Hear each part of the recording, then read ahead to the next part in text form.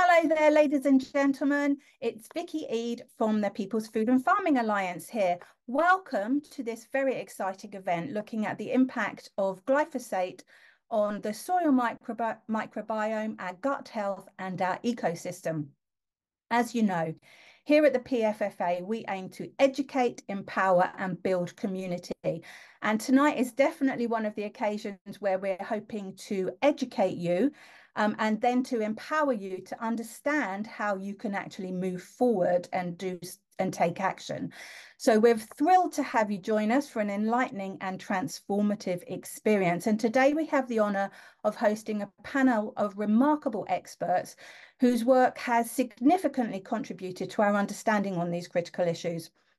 Tonight, we've got John Metcalf, who is our permaculture expert and a PFFA ambassador, and he supports our members in our Grow Your Own membership. So many of you will already know him. We've also got Dr. Shawn Talbott, who is a psychonutritionist who integrates nutrition, biochemistry and psychology to help people feel okay, look and perform better. And tonight he's going to be speaking on the effect glyphosate has on our gut microbiome. I literally can't wait to hear all about that. We're also privileged to welcome Dr. Stephanie Seneff, who is a distinguished scientist whose groundbreaking research has shed light on the pervasive effects of glyphosate on our health and the environment. Dr. Seneff's work highlights the urgent need to reevaluate our use of this chemical and its far-reaching consequences on biodiversity, soil health, and human wellness. And as we navigate through tonight's discussion, we encourage you to keep an open mind and engage deeply with the information presented, because some of it might be a little bit different to what you're used to. We're not just here to raise awareness, but we want to empower you to make informed observations and decisions that can contribute to a healthier future for us all. So without further ado, I would like to introduce you to John Metcalf. So handing over to you, John, you're going to get us started tonight. John's going to be, with his permaculture background, he's going to be talking to us all about the soil. So over to you, John. Thank you, Vicky. Welcome, everybody. It's an honour to be here among, these other experts, and I'm really looking forward to what they've got to say. We've got a packed house tonight, so I will make it as concise as I possibly can. So I'm going to share my screen, as I usually do. And I've got a little presentation for you guys. Bear with me while I've literally just moved into my new house, so it's all a bit of a mess at the moment. We can see that. Thanks, Excellent. John. So, brilliant. Thank you, Vicky. So, regenerative growing practices, a holistic solution to glyphosate. So, many of you may know how dangerous and toxic glyphosate is, and it might seem a bit doom and gloomy, but I've got to give you some good news. Nature is amazing. It can remediate absolutely anything. And glyphosate is one of these things that we can actually heal with the soil, with microbes, and with a bit of creativity from us. And we've also got to have a lot of trust and faith in the process. So I'm going to give you some facts. Glyphosate inhibits the growth patterns, natural immunological function, and overall health of the soil and plants. It prevents amino acid production in plants, which is the building blocks of life. Farmers who use glyphosate also have to use fertilizers, as glyphosate prevents nutrient cycling. Glyphosate negatively affects all living organisms in the soil and the ecosystem. The excess runoff permeates into groundwater, into our waterways, affecting all aquatic life. Eventually, it goes down into the sea as well and causes things, acidifies the oceans. So glyphosate in the form of Roundup is used by millions of people around the world as a weed killer. You might know someone who's used it. It gets sold in all supermarkets, so it's everywhere. Big ag funding prevents mainstream research and investigation into the effects of these products on plant health and soil health. Farmers around the world are held to ransom by the use of glyphosate as they don't have access to an alternative until now. So the more that farmers rely on subsidies by the UK government and chemical ag, and the more they are priced out by supermarkets, the less empowered they can be to seek an alternative. So it's up to us. Farmers also need to see evidence of regenerative farming practices before they will invest in an alternative. So what is the alternative? How can farmers make the transition? How can we heal the land? As with everything in life, we only need to look to nature for the solutions. She will give us deep insight, inspiration, and wisdom. So what is regenerative growing or agriculture? So it mimics nature. It partners with nature. It is in rhythm with the cycles of nature. It is about giving as well as receiving. It is focused on healing the soil and ourselves. It's about rebuilding the soil microbiome. It's about putting people before profit. It's what our ancestors used to practice hundreds of years ago. It's a slow process, so patience and trust are essential. Nature is slow, but we can help rebalance her. So this regeneration comes in a few different stages. We have remediation, restoration, and regeneration, but they all begin with re-mind setting. So what are some of the solutions that farmers and growers alike can use to heal their soils? And what are the practices they can use to maintain their yields and increase profits without glyphosate, other pesticides, and fertilizers? So let's start with remediation. Microbes are the key to remediating the soils. Mushrooms such as pearl oyster and turkey tail are able to decompose glyphosate. Aggressive strains of bacteria such as Acromobacter can degrade glyphosate in weeks, which is amazing.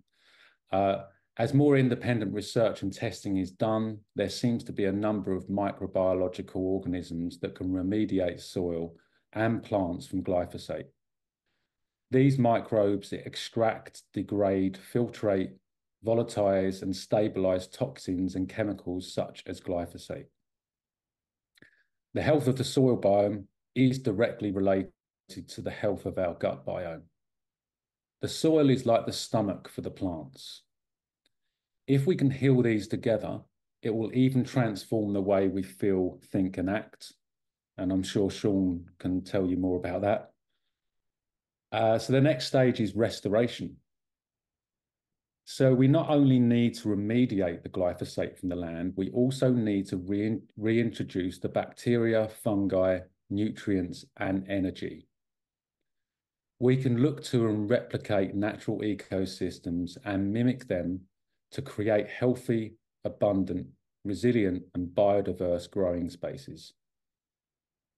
To restore the soils that have been degraded for nearly a century now, we need to think and act holistically. The soil, just like our bodies, is a living ecosystem. So we need to bring back the natural biology, chemistry, and electrical energy. So this can be done by restoring the soil structure, restoring the microbiology, return to polyculture growing systems, creating biodiversity and nutrient availability, increasing the soil organic matter, which will increase energy, reintroduce mycelium networks. These are crucial to plant health. So once we remediate and restore the soils, we can start using techniques and methods to redesign how the agricultural systems operate. Regeneration. We can use practices like permaculture, biodynamics, and natural farming in collaboration to heal, redesign, and create new ways of thinking and doing. Frameworks, methodologies, age-old wisdom from around the world that are all based upon connection and respect to nature, and realizing we are an integral and fundamental part of it. Remindsetting. And this is where I believe we really need to begin. So our farms used to be the center of the community. Now many farmers are overworked, underpaid, and have no one to pass their legacy on to. So what can we do to bring the farm back to the community? As consumers and citizens, we can reach out to farmers, show our support, and get involved in creating a community around the farm, gradually helping them to transition to regenerative practices. There are farmers out there that will give, loan, or sell their land to you. And I know people who have actually done this. We can show farmers that it actually works. My teacher of permaculture and soil improved his soil so much in a very dry and hot area in America that local farmers started to notice, and some of them actually became his students. We can start where we are and spread out into the community. The likelihood is that Roundup is probably being used near you. But in the UK, there's over 2.5 million acres of gardens and allotments. So there's a big opportunity to be able to create change. All of this is possible when we partner with nature. We have an incredible opportunity here to transform our soil, animal and human health, society, and create a new paradigm. The power lay in your hands.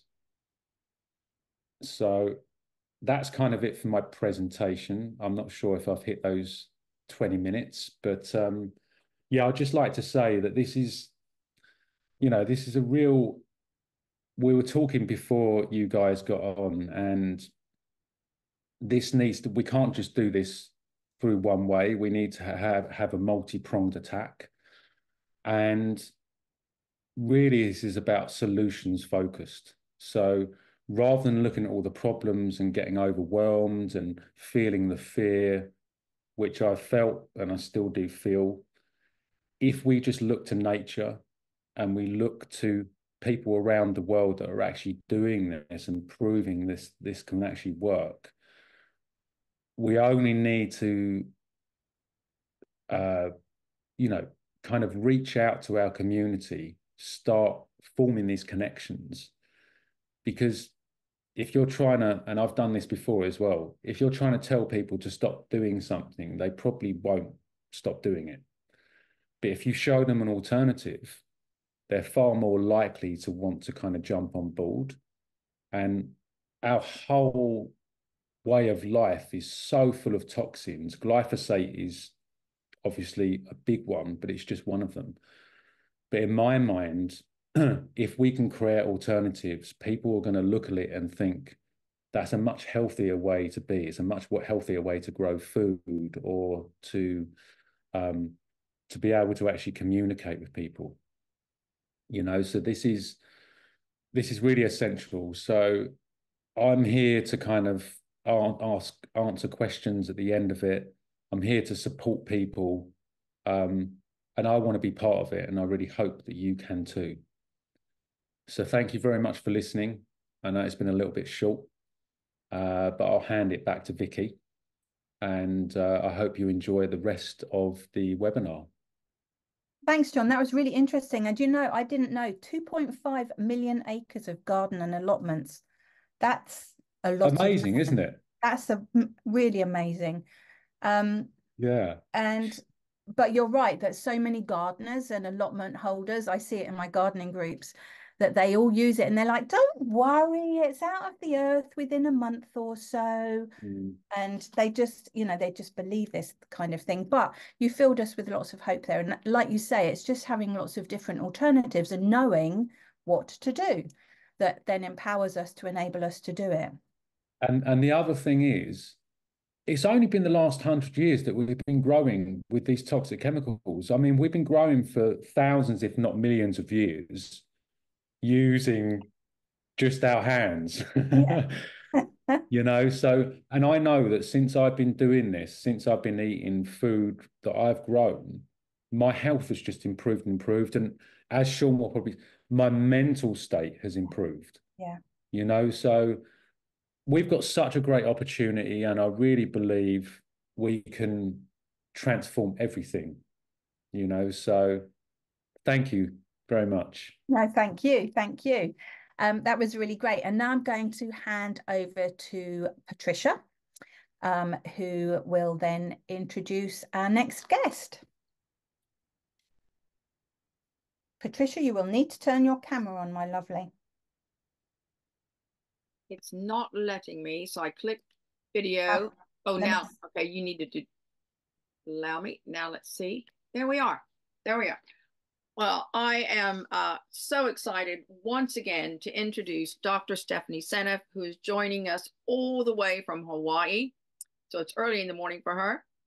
And actually, this is our third time to have Dr. Seneff speak on our Global Glyphosate Summit.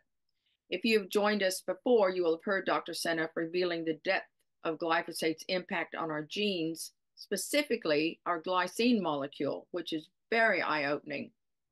The depth of knowledge based on her own research is absolutely second to none. She is regarded by her peers and many others as the world's foremost authority on glyphosate. Dr. Seneff is an MIT professor and author of Toxic Legacy. I highly recommend this. You can find many of Dr. Seneff's talks and interviews on YouTube and other platforms, which I highly recommend. And thanks to Dr. Seneff, we don't have to be the experts. We just connect people to the experts. And I am thrilled to turn over to Dr. Seneff now to share with us how glyphosate is impacting our ecosystem. Over to you, Dr. Seneff. Lovely introduction. Thank you so much for that lovely introduction. Sorry, I think I was muted there.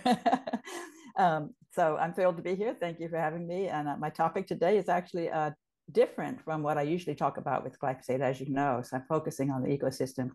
I've done many talks and papers around glyphosate's toxicity to humans and all the different health effects that it has, which are legion. I mean, as you said, glycine, it substitutes for glycine during protein synthesis. I believe that's true, even though I'm getting some pushback from the industry. But I think I should just go right to my slides. I have a set of slides that I've prepared, and so I will share my screen.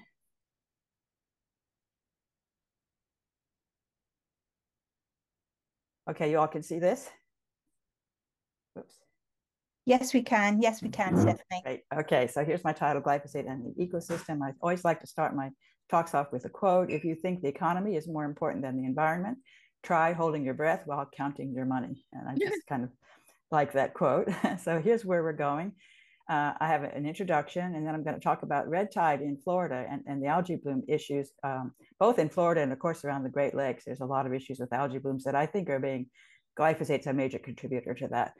I'm going to speak about how glyphosate disrupts both nitrogen and carbon fixation, and that actually connects a lot to the issues with high levels of greenhouse gases. And then finally, cloud seeding. This is something that I newly discovered within the last couple of months. Very fascinating science around these phytoplankton that are able to create clouds over the ocean, over the shallow seas, and they're being killed by glyphosate. So I have a feeling that's affecting the cloud cover over the oceans, which is causing the oceans to heat up. So first, an introduction, a brief history of glyphosate. It's now the #1 herbicide in use, both in the US and throughout the world. It was patented by Monsanto as an herbicide in 1969. So it's been around for a very long time. We started getting poisoned by it in 1974. They started using it to control weeds in the environment. It came out from under patent in 2000. And inhibits an enzyme, the shikimate pathway, involved in the synthesis of tryptophan, tyrosine, and phenylalanine, which are the 3 aromatic amino acids. And there was a huge expansion of GMO, corn, soy, cotton, and canola crops in the late 1990s, which has led to sharp increases in the use of glyphosate over the past 2 years. And that two decades, And that really has a lot to do with the increased resistance of the weeds. As they used glyphosate on these GMO crops, many of the weeds evolved to be resistant, so they had to use more. And that's why it kept usage here kept going up over time as the weeds became resistant. And now we're kind of in a crisis where glyphosate is simply not working on certain very resistant weeds, and they're having to introduce other chemicals besides glyphosate into the formulations to control those resistant weeds. This is my book. You saw her holding it up, released by Chelsea Green in 2021. And it has a huge list of references in the back, hundreds of references in the back. It presents extensive data on glyphosate toxicity to both animals and humans. And it shows how glyphosate interferes with sulfate homeostasis. And I think that is a critical factor in autism. And I believe glyphosate is the #1 cause of the autism epidemic that we're seeing in the United States today. And the book argues that glyphosate is insidiously, cumulatively toxic through its diabolical insertion into proteins by mistake in place of the coding amino acid glycine. This is a central theme of the book, and also a central theme of my presentations on glyphosate. We'll get to that more here in a moment. This unique feature explains why it is causal in so many diseases. And the book was selected by Kirkus Reviews as one of the top 100 nonfiction books of 2021. So here's the big picture. Glyphosate disrupts many aspects of metabolism in plants, animals, microbes, and fungi. Increased use of fertilizers compensates for inefficient utilization of nitrogen and phosphorus. And then you have nitrate and phosphate runoff into the waterways, which then introduces, and it causes a lot of disruption of the ecosystem in the waterways. Nitrous oxide, which comes from the nitrate spill off, is a potent greenhouse gas, much more potent than carbon dioxide, and it's induced by glyphosate. Glyphosate interferes with the capture of carbon in the plants and then in the soil. And certain marine phytoplankton can seed cloud formation over oceans, but glyphosate suppresses their growth. And I think that may be a critical issue in the warming of the oceans, which is messing up the coral reefs. So this was a lovely paper. I was quite struck by this paper showing that glyphosate accumulates in biofilms. So glyphosate polluting waterways. Glyphosate is polluting the waterways, for example, in Florida. And so what they did in this experiment was they had some water that was murky, had a lot of biomass in it, and they added glyphosate to it, and then they measured how much glyphosate was in the water after a period of time. And what they found was the glyphosate disappeared rapidly. And then it was like, where did it go? It wasn't that it got metabolized by the microbes, it was that it got sucked up by the biofilms. So the biofilms actually had 2 to 4 orders of magnitude higher levels of glyphosate than the surrounding water. And I think this is what's impacting the manatees in Florida, making them sick, because they're eating that biomass. And so they're getting a huge concentration of glyphosate in their diet. So it appears to rapidly disappear, but that's an illusion. And then there are all these important bottom of the food chain animals that live in those biofilms that are also getting heavily exposed to the glyphosate. So a quote from that paper, we may be under-recognizing the potential ecological risk of contaminants like glyphosate that are concentrating in biofilms and subsequently being consumed and going up the food chain. So water fleas are a very low-level animal in the food chain, so they're very important too, because animals eat those, and animals eat the animals that eat those, et cetera. They're near the bottom of the aquatic food chain. All these other animals, tadpoles, salamanders, newts, aquatic insects, and many types of small fish feed on the water fleas. So they did an experiment exposing water fleas to low-dose concentrations of Roundup and glyphosate, well below the approved regulatory threshold. And then they looked at their health, and they found many problems: embryonic developmental failure, systemic inflammation, degradation of the collagen matrix, impaired wound healing, disrupted gut microbes. And so the animals that eat the water fleas pick up the glyphosate, and then they get sick, and it goes up the food chain. So here's my next section: red tide and algae blooms. So this was an article: Is agriculture's use of glyphosate feeding Lake O's explosive algae blooms? That's Lake Okeechobee in Florida, where there's sugarcane agriculture all around the lake. And then glyphosate is also used in the waterways. They have some invasive weeds in the waterways, and they actually put glyphosate into the water. There's also, of course, the lovely homes in Florida that use glyphosate on their beautiful lawns, and that's also washing off into the waterways. So the waterways in Florida have high levels of glyphosate in them. And these microbes, cyanobacteria, can break down the CP bond in glyphosate. Glyphosate has this rather unique CP bond that stumps most animal species, including microbes. But these cyanobacteria are very good at breaking that bond. They can utilize the phosphorus that's released as a nutrient for them, and then they can explosively grow. The cyanobacteria go out of control because they're actually doing a good service, which is to break down the glyphosate.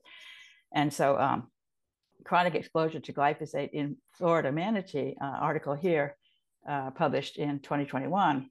Manatees are getting very sick. Every year they're getting worse. This year it's even worse than last year.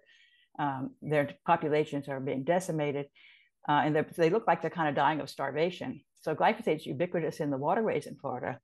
And then, of course, the sugarcane harvest was introducing higher concentrations. They observed that in this study. Those manatees have increased body burden since 2009. Their body burdens are going up every year since 2009 when they measure the level of glyphosate in manatees. And then they're sick and starving due to loss of seagrass. And the seagrass is where the glyphosate is being sucked up because of that issue of the biomass. So the cyanobacteria feed the red tide. So we have a huge problem with the red tide around the Florida coastal areas. And also the inland blue-green algae around Great Lakes, for example. Well, this is South Florida. This is talking specifically about South Florida during the summer, killing vast numbers of fish and other wildlife, including dozens of dolphins, manatees, sea turtles, sharks, and eels. So the cyanobacteria actually feed off of the glyphosate. They love it because it's got both phosphorus and nitrogen. It's everything they need to grow. And then the red tide algae flourish because the cyanobacteria are able to supply them with the nitrates that they need to flourish. And so this is a whole food chain that works well because the glyphosate is fueling the growth of the cyanobacteria, and that causes the red tide, which makes the seafood inedible. So Zen Honeycutt is a friend of mine, a dear friend of mine. She's a founder of Moms Across America, and Moms Across America did a study on lots of things, including the Florida orange juice, which she found lots of glyphosate in Florida orange juice, which of course is also being exposed to the glyphosate that's being heavily used in Florida for all the reasons that I've discussed.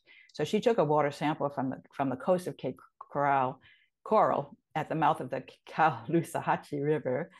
And there were cyanobacteria growing there. And then she measured the glyphosate levels and got back this result. Your level is that what she found in her sample. This is a sample from Sacramento municipal drinking water. So they had contamination, but much, much less. This is the maximum amount allowed by Europe. So even this sample exceeded the maximum. And this one far exceeded the maximum amount of glyphosate allowed in Europe, in water in Europe. Okay, next topic, disrupted nitrogen and carbon fixation. Agricultural runoff contributes to climate change, was an article that was published here. New.NSF from the NSF. So nitrous oxide is a potent greenhouse gas. Its warming potential is 300 times that of carbon dioxide. So we talk a lot about carbon dioxide, but we really should be looking at nitrous oxide. And then the fertilizer runoff in the farm fields increases the load of nitrogen washing into the rivers and streams. And there, the nitrogen breathing back microbes can break down the fertilizer into nitrous oxide, and that's released into the atmosphere. That's a gas. And so what happens is that the nitrates that come down get reduced to nitrous oxide, get released as a gas, and contribute in a major way to global warming. So how glyphosate can disrupt nitrogen fixation in plants, I have 3 references here. Mung beans, a study on mung beans exposed to glyphosate showed that they had impaired nitrogen uptake. So glyphosate is messing up the uptake of nitrogen into plants. And that's critically dependent on nitrogen fixing bacteria. And they use an enzyme called nitrogenase to convert nitrogen to ammonia, which makes it accessible to the plants. So glyphosate exposure at sublethal levels severely impairs nitrogenase activity in these microbes. And it also inhibits phosphoenolpyruvate carboxylase. This is a very important enzyme in plants, and I'll have more to say about it in a moment, but that is also important for the incorporation of both carbon and nitrogen into plants. So for all of these reasons, you can expect more nitrous oxide being released from the waterways because of the runoff from the crops, because the crops aren't taking it up. So PEPEC is a very interesting enzyme. It's a ubiquitous enzyme in plants. It's also present in archaea, cyanobacteria, and green algae. And it's an integral enzyme in photosynthesis to assimilate carbon dioxide into green plants. So that's super important. It's an important enzyme for photosynthesis. So it has a terminal sequence. This is getting into some technical details. QNTG, this G is glycine. So these are amino acids, a sequence of 4 amino acids. The last amino acid in that molecule is glycine. And it's highly conserved across multiple phyla. So all these different species of animals in the animal kingdom have and in the microbes have glycine at the end of that. I'm sorry, not in the animal kingdom, plant kingdom and microbes have that G at the end. Glyphosate was shown experimentally to suppress the activity of this in a study here, which was published in 2006. And replacement of the terminal glycine with the negatively charged amino acid aspartate causes up to 1,000-fold decrease in its activity. And this is super important because I always use aspartate and glutamate as a model for glyphosate. And I talk about that in my book because those two are very similar to glyphosate in their physical and chemical properties because they're bulkier, much bulkier than glycine, and they have a negative charge, just like glyphosate. So they're a good model. So I know if aspartate is substituting, then when glyphosate substitutes, you'll have the same effect, 1,000-fold decrease. So this is just a paper that shows all these different species here of microbes and whatnot that have this different versions of this enzyme, and they all have this glycine at the end. It's absolutely conserved among all these different species. So glyphosate excessive use chronically disrupts the shikimate pathway and can affect photosynthesis and yield in citrus trees. And actually, Don Huber has talked a lot about the citrus trees in Florida suffering from a disease called citrus greening. And he has actually done studies with farmers who changed to organic farming and found that citrus greening disappeared. So I think glyphosate is a major factor in that problem that they're facing in the Florida oranges. And this paper is quite technical, and it goes into a lot of detail about the different effects, all of which are bad, that shows that the plants are unable to trap carbon, and they don't grow as well. They don't bear as much fruit. They have a low yield. And carbon dioxide assimilation goes down, which means that you're going to have more carbon dioxide in the air. Your fruit yield goes down. Shikimate accumulates in the plants. And so they showed this is the blue is where they the red is where they applied the glyphosate, and then the glyphosate distributed throughout the plant into the other leaves, and that's where it shows the blue translocated into the leaves. So here's a study on the effects of glyphosate on glyphosate sensitive and glyphosate resistant soybean plants. A really nice study. They looked at two different kinds of soybean, those that had the GMO that protected them, made the shikimate pathway perform correctly, and those that didn't. And both types of plants were affected, but in different ways. And so the sensitive plants, rapid inhibition of leaf photosynthesis, very, very important, because again, that's going to be trapping carbon. And glyphosate produced a rapid, marked, and sustained inhibition of photosynthetic carbon dioxide assimilation in the glyphosate sensitive line. It's a quote from the paper. And then also it marked increase in glutathione synthesis. So it's an antioxidant defense. Glutathione is very important in both animals and plants as an antioxidant. And glyphosate induces oxidative stress. That's been shown in many papers that I've read. And so they have to increase the amount of glutathione in order to compensate, to try to soak up those active oxygen species.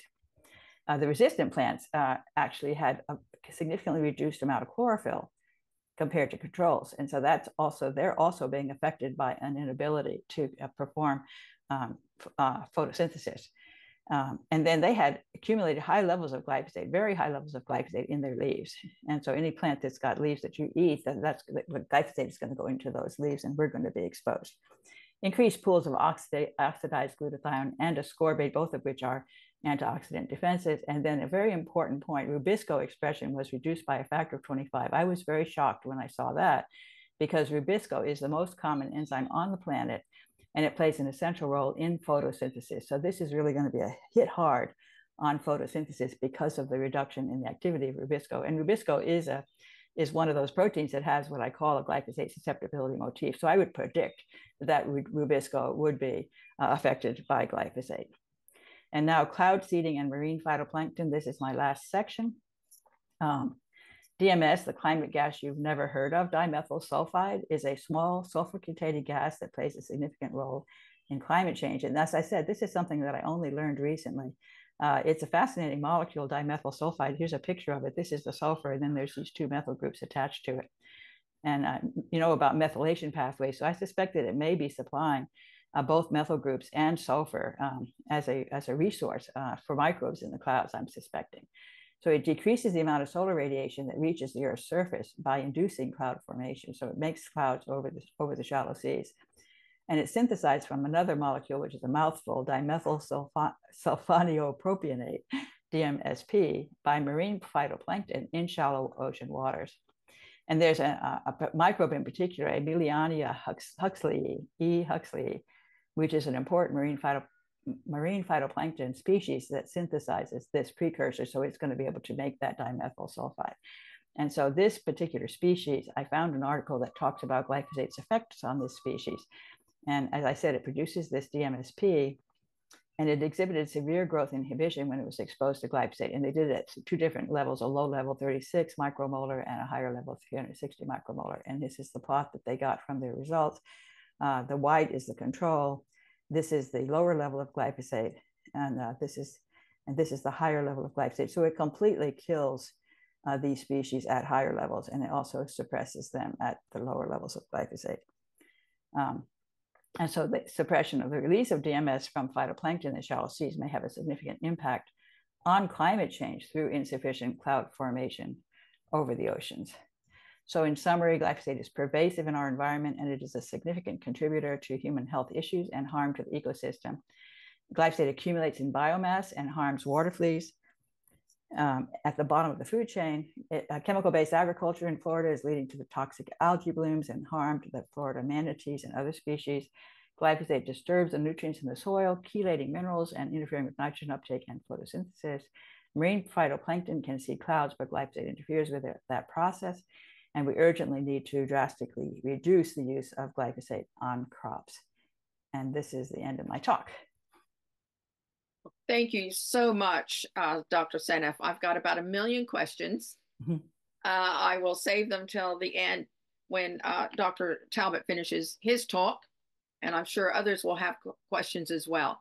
So I hope you can hang around for a few minutes. Thank you so much. Well, now it is my distinct pleasure to introduce you to Dr. Shawn Talbott, who I met about 12 years ago, shortly after my doctor told me there was nothing more he could do to help me. Well, fortunately, I heard Shawn give a talk, and he spoke a very different language from my doctor. He spoke a language of how my body worked, and subsequently turned my life around. So I hitched my wagon to his star all that time ago. Shawn is a psychonutritionist who integrates nutrition, biochemistry, and psychology. I'll say that one more time. He integrates nutrition, biochemistry, and psychology to help people feel, look, and perform better. Shawn was one of the early pioneers of the gut-brain axis movement, educating us about our second brain. He has been an extraordinary product developer for decades who not only walks the talk, but he runs, cycles, swims, climbs as well. He's competed in the Ironman competition for years and achieved Fittest CEO of the Year several times, competes in triathlons, and runs several wellness centers around the world, and speaks publicly addressing root cause issues linked to our state of unwellness.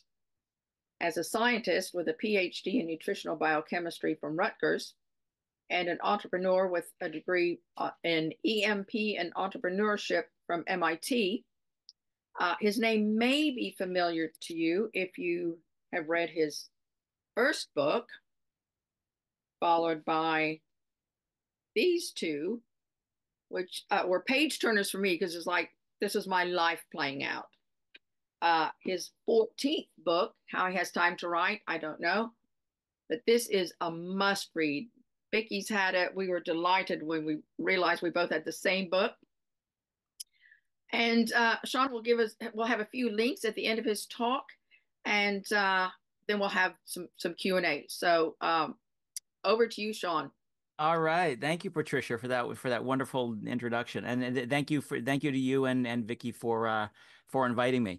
Maybe when you come back on the camera, we can talk about what your T-shirt says. But it says "Happy is the new sexy." I wore this T-shirt today because of what we're talking about: healthy gut, healthy mind. Because I'm going to talk about the link between the microbiome and the gut, and how glyphosate can mess that up, and how the gut really is the second brain that determines in large part how we feel here in our first brain. You know, so much so that we say often in the kind of work that I do, that how you feel is not just in your head, it's also in your gut, because your gut is your second brain. It's the source of all your neurotransmitters. And I want to try to unpack that for everybody. So let me get my slides up, and let me see. We're right here, and we're going to share this.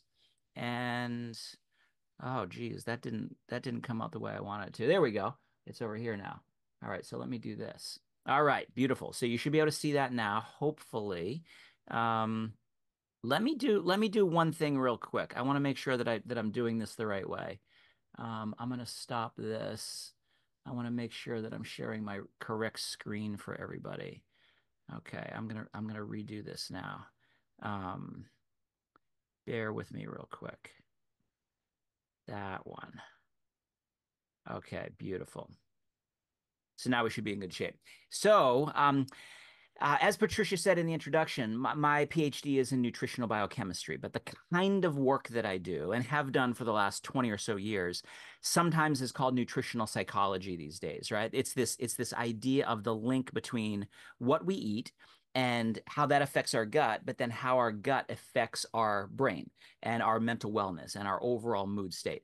And, when I started doing it 20 or so years ago, it really was something that didn't make sense to a lot of people. How in the world can my gut influence what's happening in my brain? And nowadays, if we sort of find ourselves in the right place at the right time, if you will, where so many people are talking about mental wellness, so many people are talking about stress levels and depression levels and anxiety levels and all those sorts of things.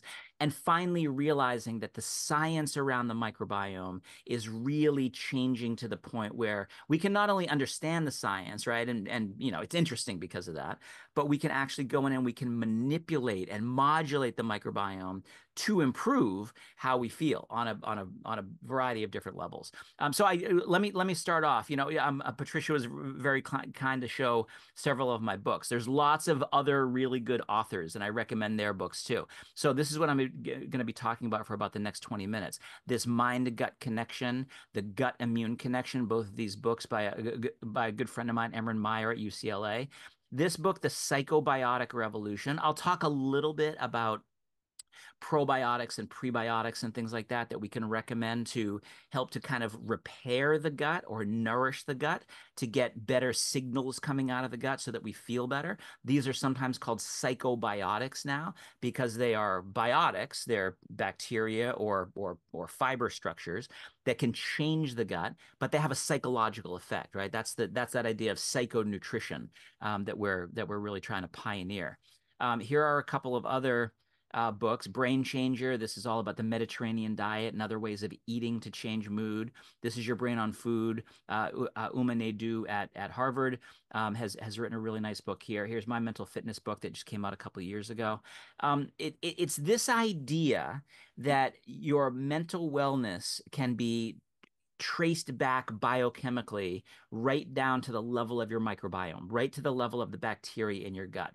And I won't spend too much time on this, but just to say that the majority of our neurotransmitters are made in our gut.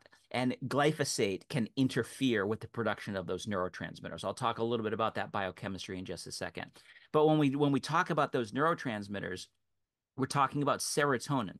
90% of your serotonin, which is sort of the neurotransmitter of happiness, is made in your gut. And so if your gut is not right and you're not making enough serotonin, you're very likely to be not as happy as you want to be. You might be sad. You might be depressed. Similarly, 70% of our dopamine, the neurotransmitter of motivation, is made in the gut. About 50% of our GABA is the body's primary relaxing neurotransmitter. So if we can't make enough GABA, we're going to be tense and irritable and anxious. If we can't make enough GABA, we probably have trouble falling asleep at night. There's all kinds of sleep problems out there in the world, but falling asleep, being able to wind down enough and calm and relax your brain, that is a GABA thing. It's not related to melatonin, but you can see melatonin is here. About 80% of our melatonin is made in the gut. So we can go through all of these different signaling molecules. And the sort of moral of this story, if you will, is that your microbiome and your gut in general is sort of like an internal, on-demand, dynamic, natural pharmacy. So meaning if it's in balance, it will produce what you need, when you need it, in the right amounts in terms of your neurotransmitters for your mood, your cytokines, which are inflammatory signals. A lot of your immune system actually resides in the gut. We usually say around 70 to 80% of your immune system is in the gut. And so you guys are sort of probably seeing where I'm going with this. If your gut is out of balance, there will be a lot of imbalances across your entire body. You'll have mental imbalances, you'll have immune system imbalances, you'll have inflammatory imbalances, and that might be that because glyphosate interferes with what is happening at the level of your microbiome, and thus you get this domino effect of interfering with metabolism throughout the entire rest of the body. Okay, so that's the sort of premise. I do a lot of research. I write a lot of books. I'm talking to you right now from this facility. This is our mental wellness center in Plymouth, Massachusetts, just south of Boston. We do a certification program at Marietta College, where I got my sports medicine degree, where we train people to be certified mental wellness coaches. And what we try to do is be as holistic as possible. We train people about the microbiome. We train people about the gut-brain axis. We educate about how to eat and how to expose yourself to nature and how to move your body and how to get good sleep quality, right? So it's not just one thing that we can do. It's a multitude of things that we can do, which I think gives us a little bit of hope when we hear some of the dismal statistics, when you start hearing about how, our soil is being damaged, like John was talking about, and how our environment is being damaged, like you heard Stephanie talk about, right? That can be kind of gloomy to understand, but there is a lot that we can do to kind of fight back against some of this stuff.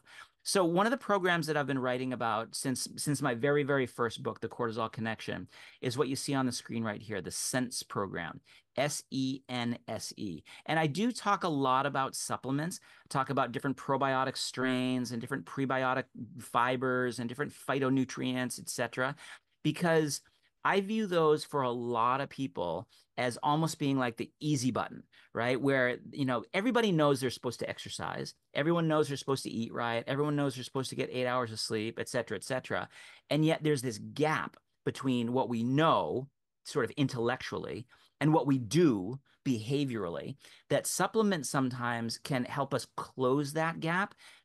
For example, if we can help somebody with their motivation, maybe they'll exercise more. If we can help them with their appetite signals, which a lot of those come from the gut, we can help them choose a better diet. If we can help them relax, GABA, for example, like I talked about a minute ago, we can help them get better sleep quality. So I always like to put supplements in the proper context, because I think in the supplement world, there's a lot of like magic bullet thinking where you can just take the pill or mix up a magical powder and drink it down and it's going to solve all your problems. But it really needs to be thought of in the proper context.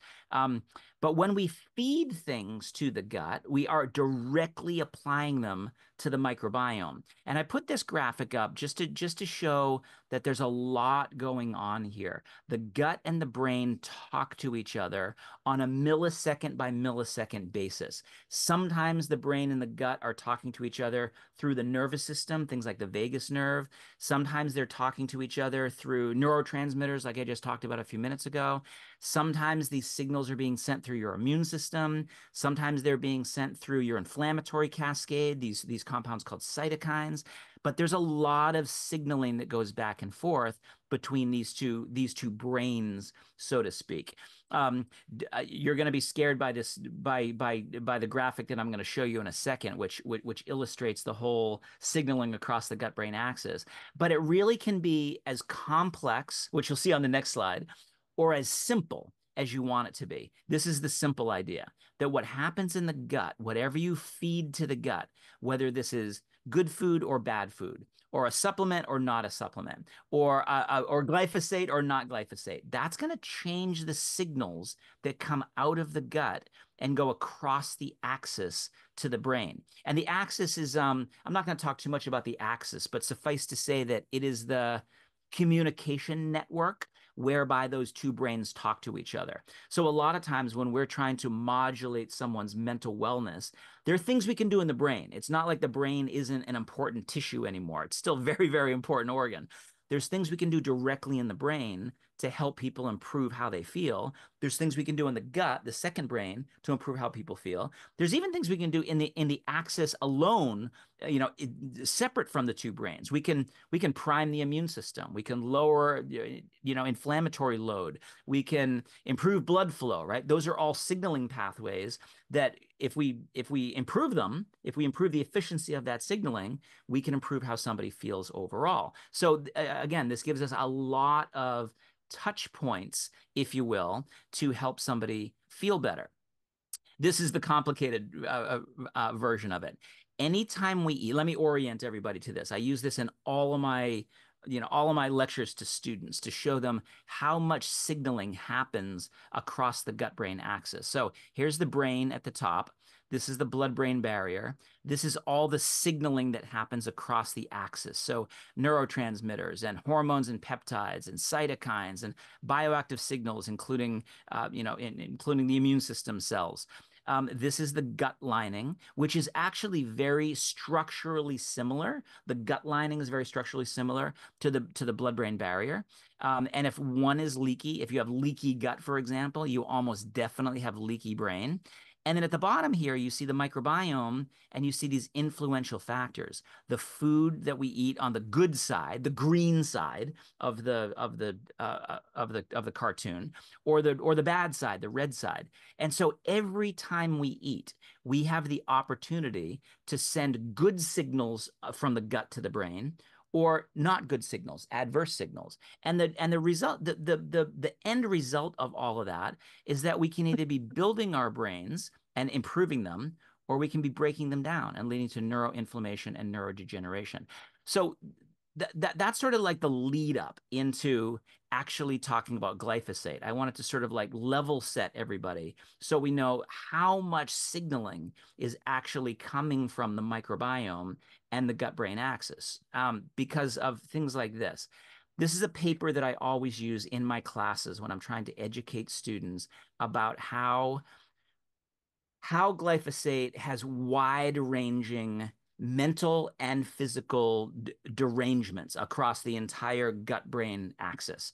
So this paper came out about 2 years ago, maybe. Let's see, 2023, maybe the middle part of 2020. Oh, here we go, right here. Yeah, September 2023.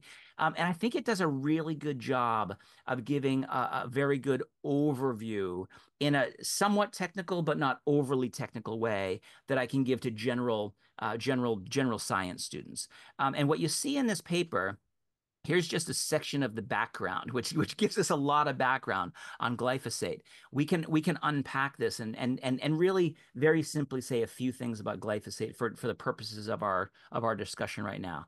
It's an herbicide, but it has antimicrobial activity, right? So it's an antibiotic. It's widespread in the environment. You just heard Dr. Seneff talk about it's been shown to be present in our waterways and in our orange juice. There's reports that show that it shows up in cereal like Cheerios and things like that. It's sprayed on the lawns at the park and in people's front yards and things like that. So we are exposed to it all over the place. The WHO has labeled it as a probable carcinogen. And we know that it's detrimental to the microbiome, which I'm going to mostly focus on now. So I speak at a lot of natural products conferences, right, where there'll be a lot of people who are really into regenerative agriculture, really into organic foods, really into natural this and natural that. And I will sometimes try to stir up the audience just to get everybody a little riled up at the beginning. And I'll come up as a scientist and I'll say, you know what? All this hype about glyphosate being dangerous, I don't get it. And I'm doing this for effect, okay? So nobody get scared right now. I do it for effect because the pathway, and this was in Dr. Seneff's presentation, the biochemical pathway that glyphosate works on to kill weeds is not present in humans. It's only present in plants and bacteria, and it's not present in humans. And so I'll say to the crowd, I go, if this pathway isn't even present in humans, how in the world can glyphosate be bad for us? And, I'm doing it for effect. Back in the late 60s and the early 70s, when glyphosate was coming onto the market, we really knew next to nothing about the microbiome. And of course, if this pathway is present in bacteria, it is present in humans because bacteria are present in humans. Our microbiome is a collection of trillions, maybe as many as 100 trillion bacteria that do a lot more than just produce neurotransmitters. They regulate our aging process, they regulate our level of inflammation, they regulate our immune system, they really regulate everything, right? It's hard these days to study the microbiome without looking at it and going, wow, this microbiome controls absolutely every aspect of human metabolism. And so if you damage that pathway so that the microbiome here cannot produce these aromatic amino acids, if you're a plant, that's bad because now you're not going to be able to do normal metabolism and the plant can't produce its proteins and therefore it dies, right? So that's why the weeds die. But if this happens in your microbiome, you can't produce the things that these are building blocks for. So phenylalanine is a building block for norepinephrine. Tryptophan is a building block for serotonin and melatonin. Tyrosine is a building block for dopamine. So follow me here for just a second. We've been seeing over the last 10, 20 years, we've been seeing an explosion around the world in mental wellness problems. More depression, more anxiety, more burnout, more PTSD, more ADHD, more autism, which all you can trace all the way back on neurotransmitter metabolism pathways, all the way back to the microbiome. And this, I think, is the problem. I think that we're seeing damage of glyphosate at the level of the microbiome. So the microbiome is less efficient or very inefficient in producing these aromatic amino acids. And therefore, we can't produce those neurotransmitters. And that's leading us to have these mental wellness problems. So this was figure 1 in that paper that I just mentioned. This is figure 2 in that paper. And what I did on the next 2 slides is I've cut this graphic in half and blown it up so that you can see it a little better. I was afraid that this might be too small to show to everybody. And so this graphic, the top part of it is here. Here's glyphosate, changing what happens in the crops, changing what's happening in the microbiome. And that's leading to problems not just at the level of the bacteria, the actual microbiome, but it's also leading to changes in intestinal integrity, what we would call leaky gut, which has a whole host of other problems. If you have leaky gut, you very often have autoimmune system problems. So, there's also an explosion in autoimmune system problems. There's an explosion in food allergies, food intolerances, people being, intolerant to gluten or intolerant to dairy or things like that. And that's not necessarily the bacteria, the microbiome, it's actually the integrity of the tissue of the gut itself. So you're changing the bacteria, you're changing the tissue of the gut, and you're changing the metabolic profile of the whole system. You're basically damaging this internal on-demand pharmacy. So now it's still internal, but it's not very effective at producing what you need when you need it. And that leads to a whole host of problems, which you can see on the bottom of this graph. And it's everything from these mental wellness problems, hormone disruptions, cardiovascular problems, digestive system problems, reproductive problems, and then overall immune system and sort of like longevity, anti-aging kinds of problems. So it's very widespread. One of the things in the kind of work that I do, and I'm going to show you one of the studies that we've done, the kind of work that I do, people will sometimes look at the benefits that we get with a microbiome intervention, and they'll say, how in the world could one intervention, repairing the microbiome, how could it generate so many benefits? Physical benefits like athletic performance, lower inflammation, lower oxidation, better mood state, superior immune system protection, et cetera, et cetera, et cetera. Well, it all comes back to this idea of if your microbiome is out of balance, you're going to have problems in all of these areas that you see on the screen right now.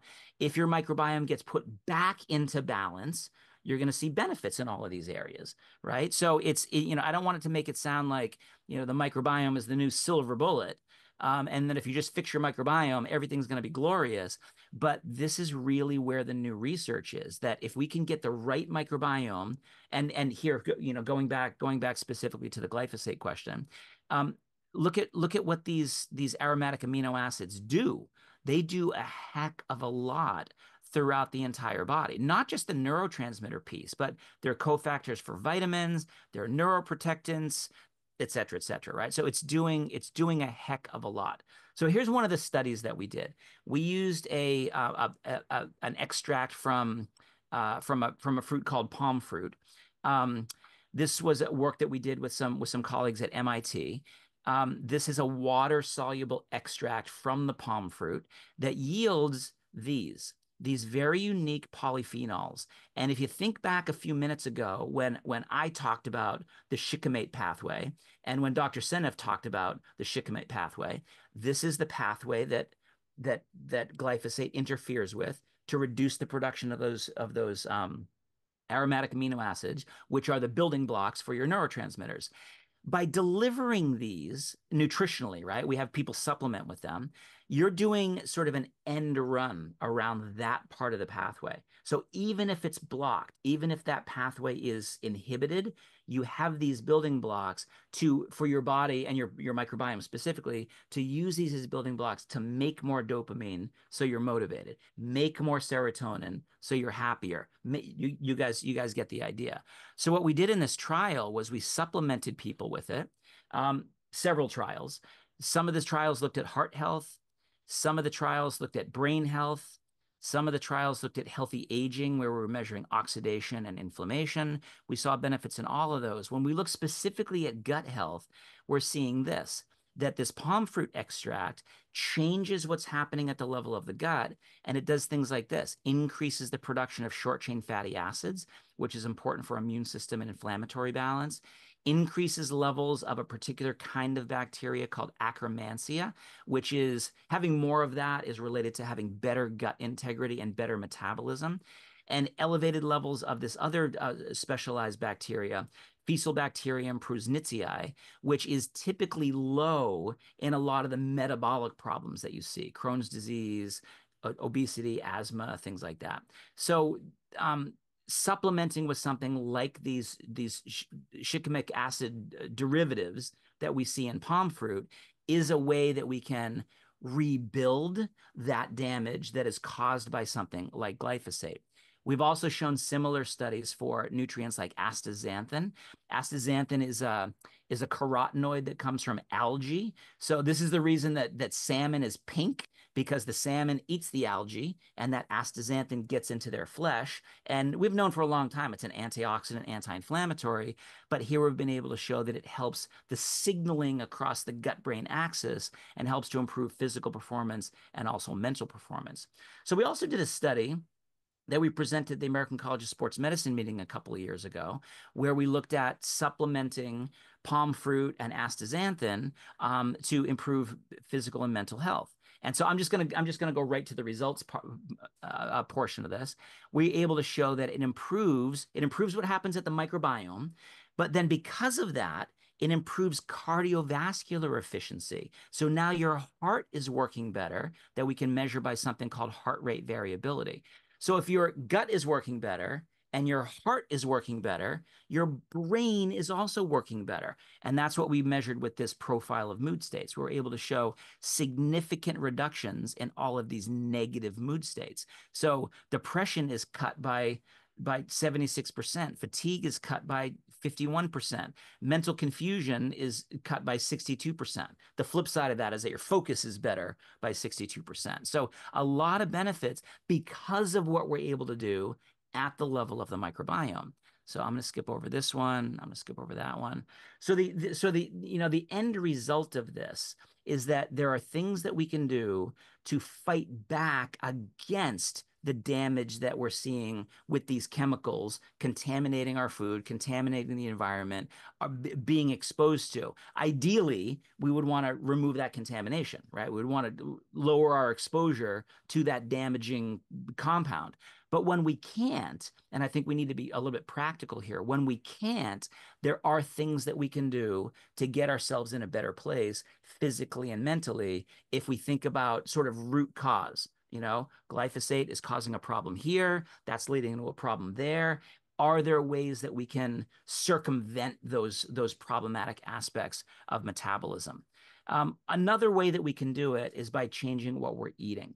So in the US right now, and this really goes for US, Europe, Asia, any industrialized country, are really eating kind of an American pattern of diet, right? A Western diet where we're eating too many processed foods. So if our processed foods are 60% or 70% of our overall caloric intake, if you can just eat less of that and shift your eating pattern away from processed foods towards more whole foods, whether that means you're growing your own foods, you're raising your own foods, you're buying foods you're cognizant of where your food comes from and how it's being grown and choosing organic and things like that, that can go a long way. Probably the dietary pattern that has the most data for how it supports the microbiome and therefore how it supports heart health and immune system health and metabolic health and mental health is the Mediterranean diet. And it's an eating pattern that looks like this. I've taken in my most recent book that Patricia held up, this one right here, Mental Fitness, I have a mental wellness diet where I've taken the best aspects of the Mediterranean diet and the Okinawan diet and the Scandinavian diet and the et cetera, and said, what are the commonalities of all these diets in these blue zones around the world that are helping people live longer and have more health span and live longer, healthier. And I've put that together in a plan that looks like this. But one way that I'll leave you with this, something that we can all do, is this 30 plant challenge. This is one of the best ways, and I challenge all of my students to do this. Try to do this. Eat 30 different plants within a 7-day period. And so you can choose from vegetables and fruits and seeds and nuts and spices. Why 30? We know that 30 is kind of the sweet spot from the Microbiome Project. We know that eating 30 is better than 25, and eating 25 is better than 20, but eating 35 isn't that much better than 30. So 30 will improve your microbiome diversity, and that's why it's the target. So if you eat 30 different plants, vegetables, fruits, seeds, nuts, spices in a 7-day period, you will increase your microbiome diversity. And among microbiome researchers like me, there's only one thing we all really agree on, right? Because it's such a new area of research. We agree on diversity is a good thing. More diversity is better, and eating more plant foods is the way to do that. So if you can choose that, you're going to do a lot to repair your microbiome that has maybe been damaged by some of the things that we've talked about today. So last one, I'll leave you with this. If you want to learn more about, any of this, any of the diets, any of the books, any of the lifestyle interventions, even any of the supplements, you can contact me at any of these social media channels. And then Patricia's link right here will give you information about any of the supplements, the specific probiotic strains and the specific fibers and the specific palm fruit extracts and things like that that you might want to add into your daily regimen. So with that, I'm going to hand it back over to Vicki and Patricia and see if we have some questions. Thanks a lot, you guys.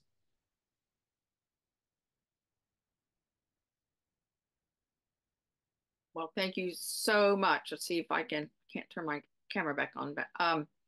Phenomenal, just phenomenal. So glad we recorded this. I think everybody's going to have to listen to that a few times. Vicki, do you want to start the Q&A? I've got questions, but I'm gonna pull back and let everybody else go ahead. That was great. I really, really enjoyed that. Shawn, thank you very much. I'm a nutritional therapist, and I work with menopausal women, and that is just like tying so much of what I do together.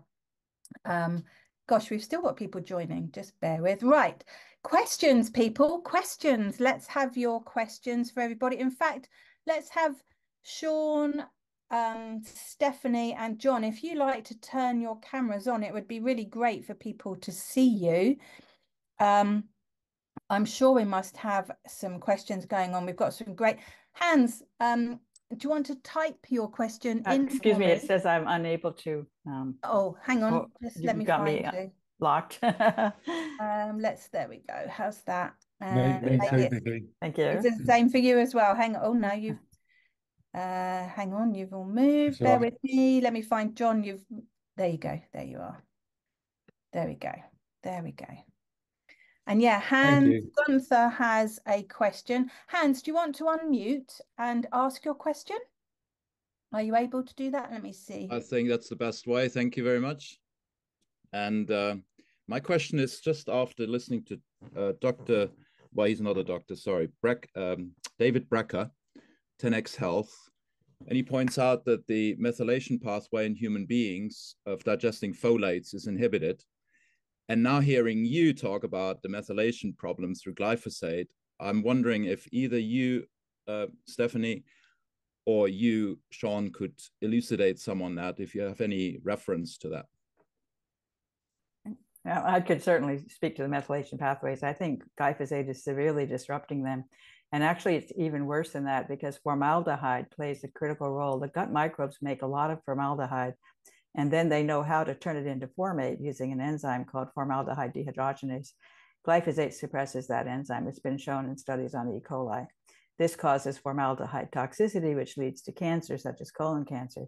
And it also interferes with the methylation pathways, because that formaldehyde is actually being fed into this, the whole methylation system by forming methyl tetrahydrofolate from formaldehyde. And then that eventually becomes methionine, which is the universal methyl donor. So that whole system, methionine is also suppressed by glyphosate. It's been shown in studies. Many studies show that both the aromatic amino acids are suppressed, and also methionine.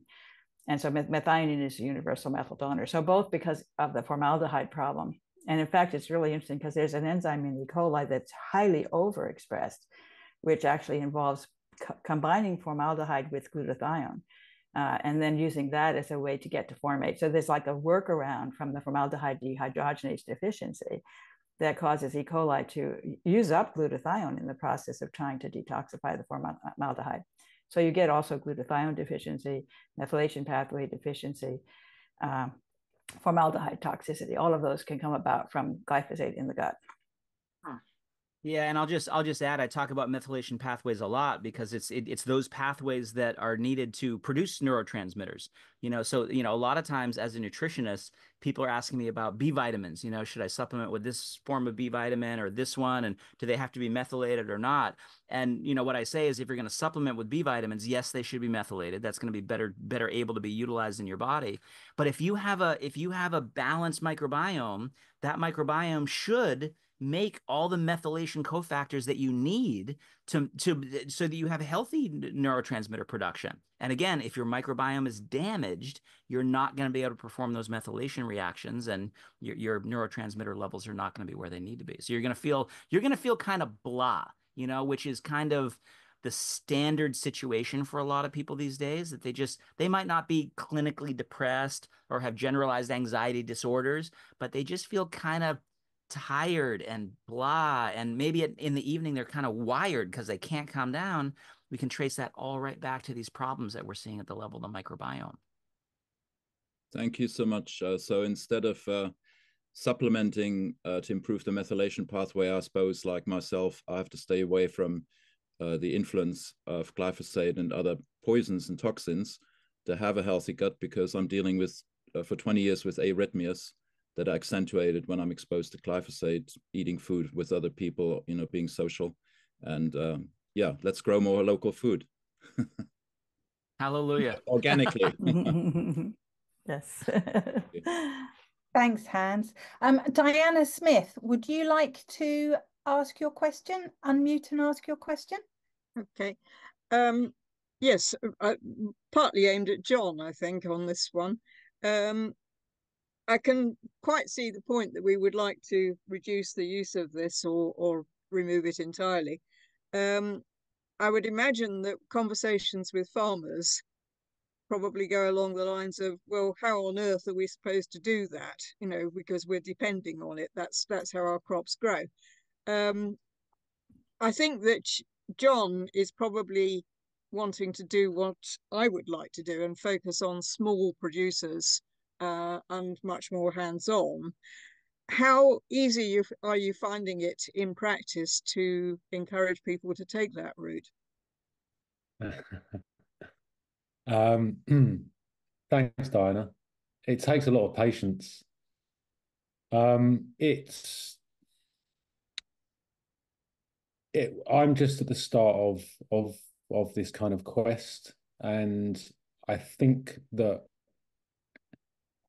I'm going exactly for where you're going, which is aiming at small farms, and really encouraging people to band together to create communities. Mm-hmm. And as I said in my presentation, I mean, we don't have to persuade farmers to make that transition straight away. There are people around the world that are going to farmers, asking to rent land from them, and showing them what can be done through the regenerative pathway. So most farmers are so in debt that they can't take that chance. They're completely reliant upon it. So I think it's a slow process that we have to make, Diana, and it's going to take a lot of patience. There's a guy in Devon at the moment who's using regenerative practices. He's made his own type of natural fertilizer, and he's going to farms in his local area and he's using that. So he's saying, can we use an acre? We'll show you in a season the difference between what you're doing and what we're doing. And I think those types of approaches are going to be the way to move forward. But yeah, I think the best thing I can encourage people to do is go to start using these regenerative practices in your garden at your allotment, and then slowly that will spread out further and further. But it's going to take time.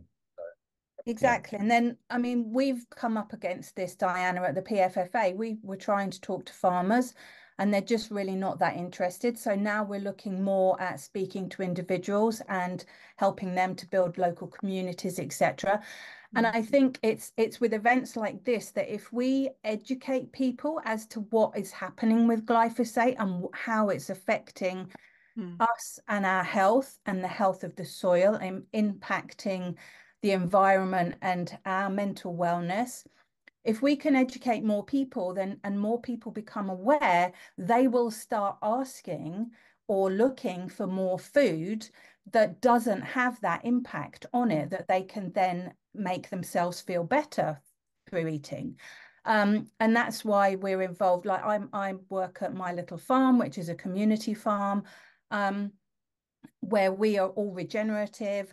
And it's just creating that awareness so that more and more people ask, and that so we kind of have to go in the back door, and then the farmers will be like, oh well, I'm not actually producing the food that people want. So that's another way. But again, like John says, it takes patience because that's not a quick fix. But we have to, just as insidious as glyphosate has been, we have to kind of be as positively insidious in creating this awareness for everybody. There's one particular thing which I think might help with this. I think the SFI funding conditions have not been very clear in terms of funding for regenerative market gardening. And if that can be clarified, I did come across something that was issued just before the election by the previous government, which indicated that they thought that SFI should be targeted at that. So I don't know whether that's going to be carried through with the new government or not, but it's worth pursuing it perhaps. I think also as well, the problem, we have to be very careful because governments around the world and these kind of multinational companies are using regenerative the regenerative term are actually not making it regenerative. Mm-hmm. So I think that the way I see the future playing out in regards to farms is these big farms aren't going to be able to survive unless they go to regenerative practices. Mm. So I think it's for the small farms to make that example. Yeah. And they're going to make much more of it. They're going to take the chance because they haven't got so much to lose. So get out there, find your local farmer, make friends with them, maybe work on the farm, put in some volunteering, because any change has to come through trust. People aren't going to do it any other way. Thank you. You're welcome. So this is a great question that has been answered a bit in the comments, but I know that you will all have something to say. So why, Janet, this is from Janet Ellis. So why are the government allowing glyphosate to be used? Who wants to start with that one? Let me start with that one. I get asked this question all the time, it's saying if this is really true, what you're talking about, glyphosate damaging the microbiome and all these problems that come from it, how in the world can it be, still on the market? And I try to take the most what's the word that I'm looking for? The most generous view of the industry, which is, well, we didn't know anything about the microbiome when this chemical was introduced into the world, unleashed into the world. So maybe give them the benefit of the doubt, right? That, okay, we knew the bacteria were there. We didn't really know anything of what they do. It's only in the last decade or so that we've really honed in on understanding what the microbiome does for the immune system and mental health and physical, et cetera, et cetera. So it's only been about a decade that we've known this. So it takes time. And you guys were just kind of talking about this, right? To educate people and keep educating and keep putting the word out there and, be sticklers for it and things like that. And things will hopefully change.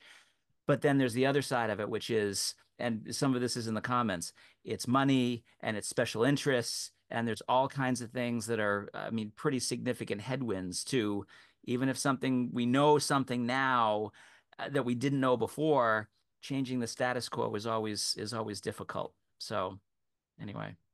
And I will add, of course, that the regulators are being bought by the industry. And the industry actually, well, there were all these lawsuits, for non-Hodgkin's lymphoma, which I thought could take glyphosate down altogether with time, because there's like hundreds of thousands, I think, over 100,000 lawsuits active right now, pending. And there were some spectacular wins with jury trial, 3 of them within the course of a year, I think, that really set the stage for others to sue Monsanto for glyphosate. And that has been a huge pressure point for them. And they actually decided to take glyphosate out of the Roundup formulation that they sell to the public in not for the food, but for the dandelions in the yard, the residential use. They no longer as far as I understand, they stopped putting glyphosate into Roundup at the beginning of this year. But now they're fighting back legally. The industry has got a clever plan now, and Bayer has been pressuring at the state level, pressuring the states to pass laws. And those laws would look like the vaccine laws, basically. Glyphosate is so essential for food production that we can't afford to be without it. So if people start suing Monsanto, well, actually Bayer, because of their non-Hodgkin's lymphoma, if too many people do that, Bayer will fold, or glyphosate they will no longer produce glyphosate because there's too much risk from lawsuits. We can't afford that to happen, and therefore we're going to pass a law that says the industry can't be sued, even if you've got non-Hodgkin's lymphoma at the age of 30 and glyphosate's the only thing you were exposed to. Too bad for you. You can't sue. This is what they're working on, and they've got a couple of bills going on in some of the states. I think it's Iowa and Missouri. I'm watching that closely, and I'm very worried about that process, because they could end up really solving their problem if they can get, and they do it with the vaccines. One state, and then another state starts approving that vaccine, and then eventually all the states approve it. So there's kind of the rest of them follow like sheep. So once you've got the example set, they're hoping, and then it'll become a federal law. And then glyphosate will be free to Monsanto can poison all they like, and nobody can stop them. Patricia, I think that. Sorry. Sorry, go on. No, you go for it, John. No, I was just saying, I mean, I've done a lot of research over the past 15 years on the corruptness of governments, etc., etc.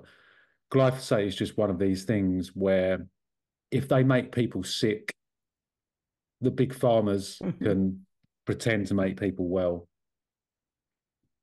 We're in a place, you know, I mean, I think on a deeper level, spiritually, these people are so divorced from nature and what it is to be human. You know, this is transhumanism, isn't it? Is actually trying to make human beings not natural. So whatever chemicals they can pump into us, they will. And this isn't all doom and gloom. This is part of our evolution as a human race. I think glyphosate is just glyphosate is just a manifestation of a sick society. And actually, we've been divorced from nature and our natural connection to the earth for a long time. So this is why things like glyphosate have been able to slip into our food system. So that's all quite negative. I just want to say that actually this is a time for us to actually stand up together and approach it from your level, Stephanie, from Shawn's perspective, from the food growing, and actually, why not? You know, we can stand up and fight. This is a revolution. And I'm really excited what's going to happen in the next few years. Thank you for that. And I agree with you. I feel very excited about this small group of people who are doing everything they can to change the system.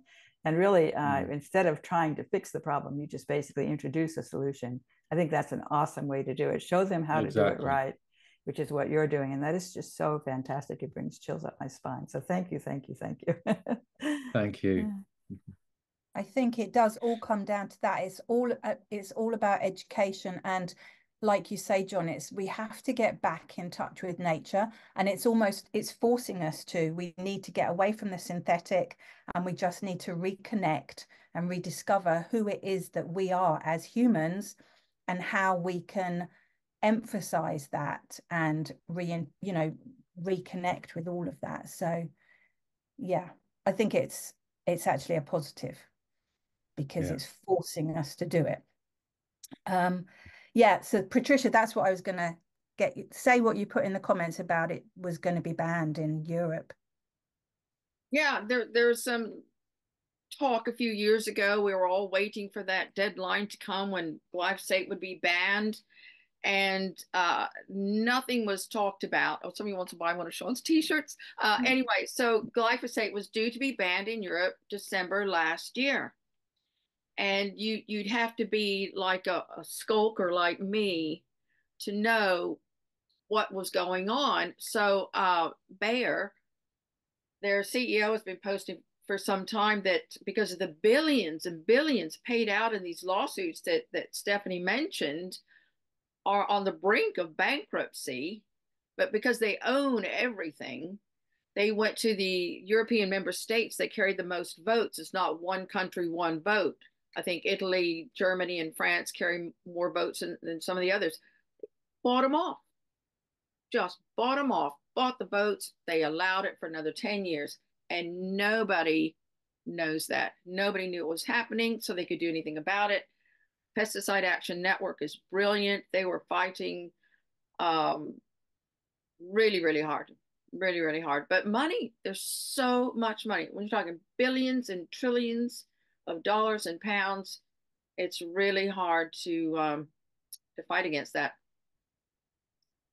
I don't know if any of you will know the answer to this. Petra asks, has anyone in the UK asked for freedom of information requests on glyphosate and health and safety assessments? I imagine someone probably has, but what the answer to that, I don't know. Who do you ask? I'll just say real quickly, Therese Coffey, who's not in office now, but she's the environmental minister, the last government, and she posted, glyphosate is absolutely fine. It's here to stay in Britain. I think that was maybe in the Guardian. I have copies of photocopies of that.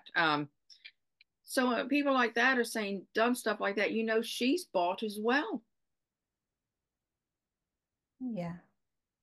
What did I see? Connie says that she understands that the US Farm Bill now being worked on in Congress includes a section that prevents individuals from suing Monsanto and Bayer. So that ties up with what Stephanie was saying. Yeah, and Hans says, and I know this obviously applies to you, Patricia, in Honiton. In Forest Row, Sussex, we now use opt-out with the council to not have Roundup sprayed in streets. And that's what you have as well, isn't it, Patricia? I think there are quite a few councils doing that, but then they find ways around it.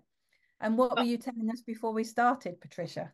So I moved to Honiton 3.5 years ago, and I soon learned after I moved here that they just banned glyphosate. I was so excited. I rang the council, spoke to the guy who was responsible for putting it through. I asked him, how many years did it take? How many petitions did you have to circulate? What sort of pushback did you get? He said, oh, I just went to the council and said, yeah, sounds like a good idea. Then he was gone. The next guy that came up, we had a great conversation. They were getting hot foam sprayers to use. And he was going to invite me to the inaugural demonstration. Never got the phone call, left messages, no answer. 2 weeks ago, I wanted to ring up and let them know about the summit. Someone new was in the hot seat and left my number for her to ring me back. Never got the call. And then last Wednesday, one of the environmental officers rang me back, and we had a great conversation about an hour and a half. Those hot foam sprayers never got used. The people who were tasked for their job was to spray the glyphosate. Now they're supposed to use these hot foam sprayers to keep the weeds and the grass down, are refusing to use them. Oh, gosh. I don't know about the rest of you, but I have never had a job where I continued to get paid for not doing what I was paid to do. Unless your boss didn't want you to do it. Well, you never know. So they're letting the grass and the weeds grow, so they'll reverse the ban. Mm. And when I go out foraging, I've noticed I can't get to the elderberries now because the brambles are so overgrown. Wonder what's going on. So now I know what's going on. So I was asked to write an article on glyphosate for Healthy Life Essex. So now that that's published, I'm going to send that out to other magazines and just see what we can do to just keep getting this in front of people. They'll see it here, they'll see it there, they'll see it somewhere else.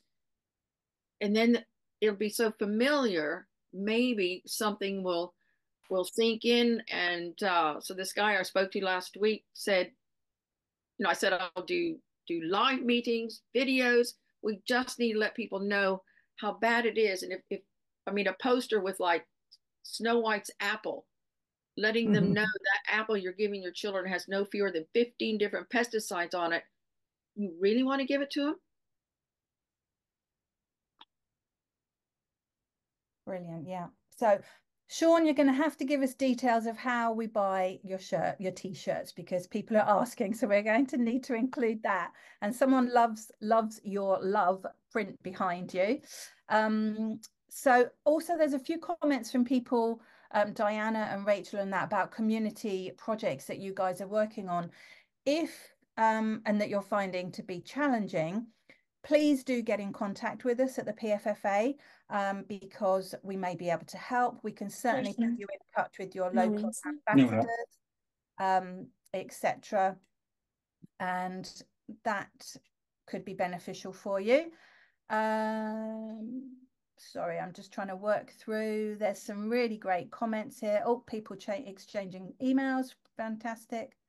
Yeah, we should save the chat. I will. I think it will anyway. Oh, John, question for you. Do you incorporate any electroculture? Slightly off topic, but... Yeah, that's all right. The questions come up loads of times. I haven't. I know people that have, and they've had mixed results. My only concern with electroculture is if you're using copper as the energy source, you could potentially cause a toxicity of copper in the soil. That would be my concern. But give it a go. You know, I'd love to hear more results on how it goes. There was a question, I've lost it. The whole chat moved. Oh, bear with me, everybody. Oh, here we go. How do you dispose of glyphosate safely, especially if bought in bulk? Oh, okay. I'm assuming you mean before it's been sprayed, so while it's still in its containers. Well, it's perfectly safe. So what are you worried about? Could you take it back? Yeah, I wonder if you could. That would make a statement, wouldn't it? Yeah, for sure. And just leave it. But I mean, then we don't know what they're going to do with it. Was that you, Patricia? Yeah, there are local agencies who safely dispose of glyphosate. Towns who have banned it would be a good place to start. Yeah, so that might work. Right, I think. Oh no, hang on, more's coming in. Oh, sorry, there's one more question which I saw above, which is, do you mind? Yourself, you got to raise your hand to speak. Can you turn your mics off, please? There, I've done it. Sorry, which question was it? Because I've got the. So is the one above, how do you dispose of glyphosate safely? Oh, okay. Hang on. Let me go back to is it true that when you use Roundup on weeds, if you leave the soil free of chemicals for 6 years, did we? No. No, we didn't ask that one. So is it true when you use Roundup on weeds, if you leave the soil free from chemicals for 6 years, it dispels from the soil? Well, no, it doesn't. No. I mean, you've got to imagine the soil as a living ecosystem and it constantly cycles. So that glyphosate could even be, it might come out of the soil, but it's going to go into the waterways. So if you've got soil that's been exposed to glyphosate, you need to remediate it as soon as you possibly can. There was a study in Canada that where glyphosate had been applied to trees 10, 12 years before, and then they found glyphosate in the tissue of the trees 12 years later. Yeah. Any more questions? There's some great questions there.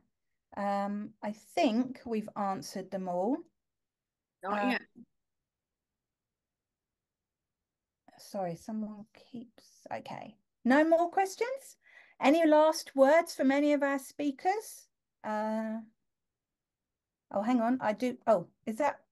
Are you wanting to ask that one, Patricia? Yes, please. Go. I have a comment.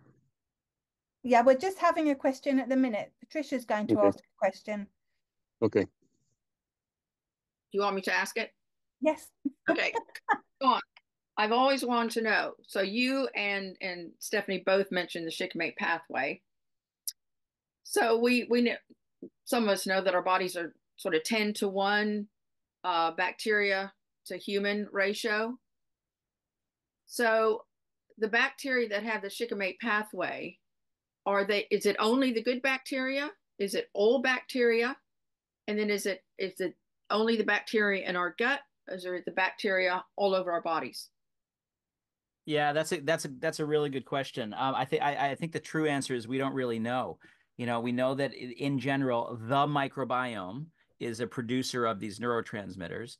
But there, you know, when we talk about the microbiome, it's 100 trillion bacteria, you know, some several thousand species of bacteria, and not all of them are neurotransmitter producers, right? So I'm actually not sure if they all have the pathway and it's active in some and not active in others, or what. So I think that's, we do know that there are certain strains, like, you know, specific not genetically modified, but genetically specific strains that are good producers of serotonin or good producers of GABA, right? So we know that is true.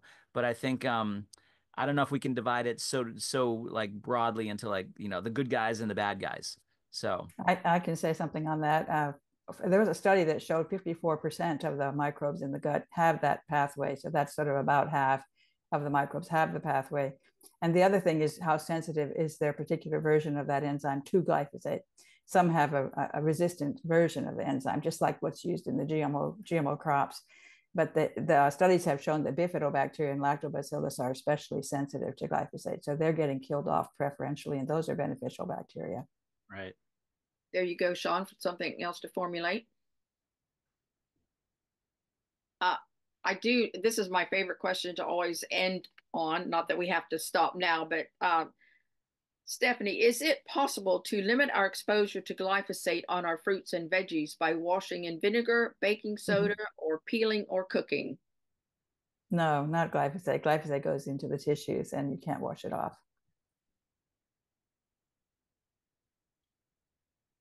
That's kind of a bit of a mic drop moment, as they say, isn't it? Well, I'm hearing so many, you know, I said this to you, we've had this conversation, Vicki, so many nutritional experts are telling people to Just wash it with vinegar. Yeah, I think that helps to get rid of the insecticides, but not glyphosate. Yeah, exactly. And there was, the questions keep moving around. Yes, so just to reiterate for everybody asking, there is a recording. It will be sent out.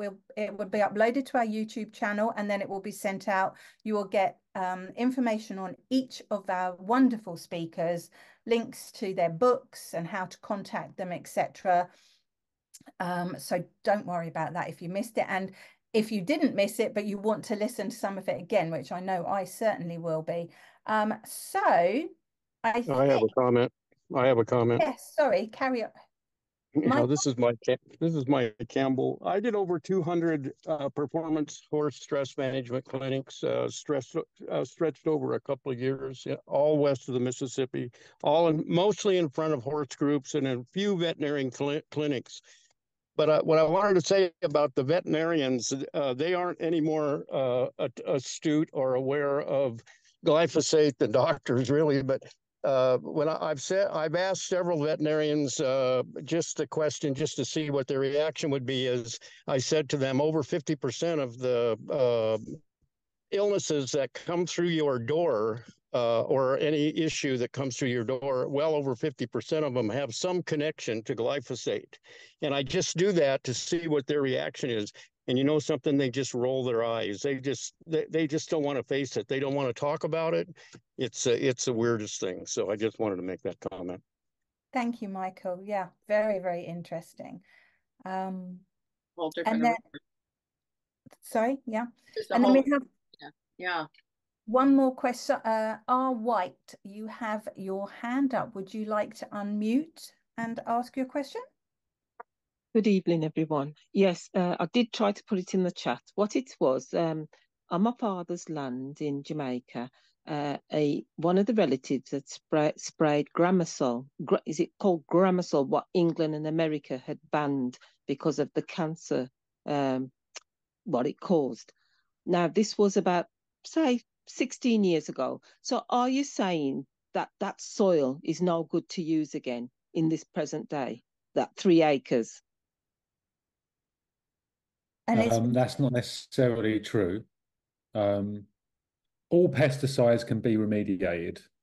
It takes time. I mean, I think the best thing to do would be to test the soil to see if it's still there. So when I go back, test the soil and just see if it's there. Because I noticed a lot of people were dying of cancer. Sorry. Say that again, sorry. I noticed a lot of people started dying in the area of cancer when they were spraying that stuff. After 5 years, we had a spate of people dying. And I was telling them not to use it because it was banned in England and America. Yeah. Wow. Yeah, so I would say if you go, there are labs, toxicity labs, which will be able to identify whether that's still in the soil. Yes. Once you identify that, feel free to contact me, and then we can discuss about what can be done about it. Okay, thank you very much. No worries. Brilliant. So I think that is it.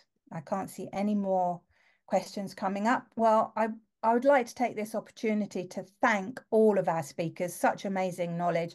And we've had so many positive comments on, thanking for the information that's been shared tonight. So I hope that you've all enjoyed these presentations, and that with that knowledge being shared, you've gained a deeper understanding of the critical impact that glyphosate can have on our soil, our gut health, our ecosystem, and just how insidious it is. But it isn't all negative, because there are things that we can do about it. And it all starts with us. Every one of us needs to continue to share the knowledge that we have. And that applies to you guys as well, that now you can tell people, you can learn more, you can spread the word too.